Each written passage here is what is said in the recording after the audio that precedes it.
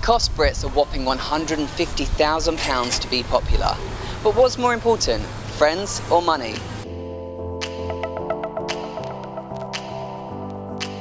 Friendship, I think, is almost everything in life, no? Money is not so important. Money is important, but I think friends is more valuable.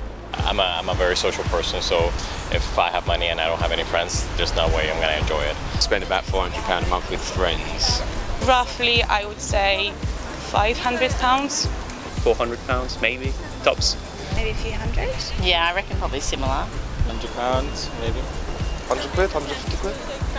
It's quite a lot of money, but I enjoy social. I enjoy my friends. I like eating. I like having fun. So yeah. I don't really think people spend too much money on social occasions. I mean, they're the memories that you're gonna keep, the ones you're gonna remember.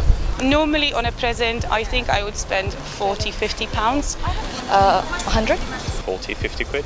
I took her on a trip and it cost me around £700. I'd spend up to like £50. I like getting people really nice stuff, if it's a big birthday. For a friend would be like £50 to £100. Yeah. It cannot be too cheap. They won't be my friends anymore. 30, between 30 and 40 is an expensive age. So I would say 30s. Yeah, I think my 30s. About 46. In the late 20s. I'd say 30s. Late 30s. I think 20 something. Because that's the time when you want to become popular, you drink and then you spend a lot of things on yourself, look good and be popular.